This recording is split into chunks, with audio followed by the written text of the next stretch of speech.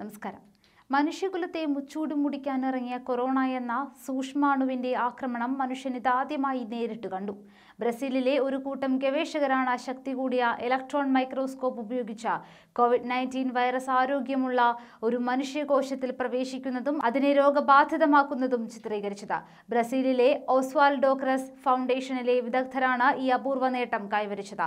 തുടർച്ചയായി എടുത്ത നിരവധി ചിത്രങ്ങളിലൂടെ ധാരാളം വൈറസുകൾ കോശത്തിൽ പ്രവേശിക്കാൻ ശ്രമിക്കുന്നതും കോശത്തിന് അകത്തെത്തുന്നതുമൊക്കെ വ്യക്തമായി തന്നെ കാണാം. ഏതൊരു വസ്തുവിനെയും അതിന്റെ യഥാർത്ഥ വലിപ്പത്തിന്റെ 2 ദശലക്ഷം ഇരട്ടി വലിപ്പത്തിൽ കാണുവാൻ സഹായിക്കുന്ന ഒരു ഉപകരണം ഉപയോഗിച്ച് വൈറസിനെ വലുതാക്കി കാണിച്ചാണ് ഈ ചിത്രങ്ങൾ പകർത്തിയിരിക്കുന്നത്. ആഫ്രിക്കൻ ഗ്രീൻ കുരങ്ങുകളുടെ കോശങ്ങളാണ് ഇതിനു വേണ്ടി ഉപയോഗിച്ചിരിക്കുന്നത്.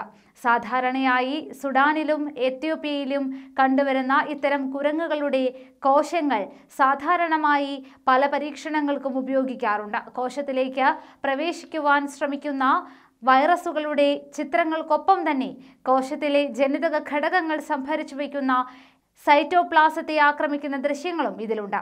രോഗം ബാധിച്ചതിന് ശേഷമുള്ള കോശത്തിന്റെ ചിത്രവും കൂട്ടത്തിൽ കാണാൻ സാധിക്കും.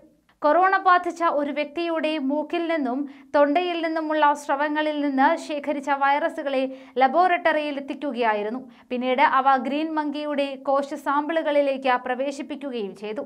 ഇരുണ്ട നിറത്തിലുള്ള കുത്തികളായിട്ടാണ് ചിത്രങ്ങളിൽ ഈ കൊറോണ വൈറസ് കാണുന്നത്. കൊറോണയ്ക്കെതിരെ പ്രതിരോധ മരുന്ന് കണ്ടുപിടിക്കാനുള്ള ശ്രമം ഈ കണ്ടുപിടുത്തമേറെ സഹായിക്കുമെന്നാണ് കരുതപ്പെടുന്നത്. കോവിഡ്-19 എന്ന പേരിൽ ലോകത്താകെ വ്യാപിച്ച വൈറസിനെ എന്തുകൊണ്ടാണ് ലോകത്തിന് പിടിച്ചു കെട്ടുവാൻ സാധിക്കാത്തത്? മറ്റു രോഗങ്ങളിൽ നിന്നെല്ലാം ഭിന്നമായി കൊറോണയെ നേരിടാൻ നമുക്കുള്ള പ്രയാസത്തിന്റെ പ്രധാനമതയെക്കുറിച്ച് കൂടുതൽ കാര്യങ്ങൾ നമുക്ക് അറിയാത്തത് തന്നെയാണ്.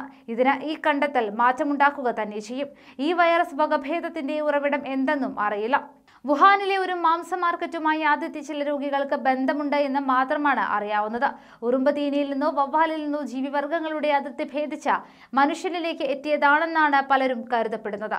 ശ്രദ്ധേയമായ സംഗതി, പുതിയ വൈറസിന്റെ ജിനോമിന് വവ്വാലിലെ കൊറോണ വൈറസിന്റേതുമായി 96% സാമ്യമുണ്ടെന്നതാണ്.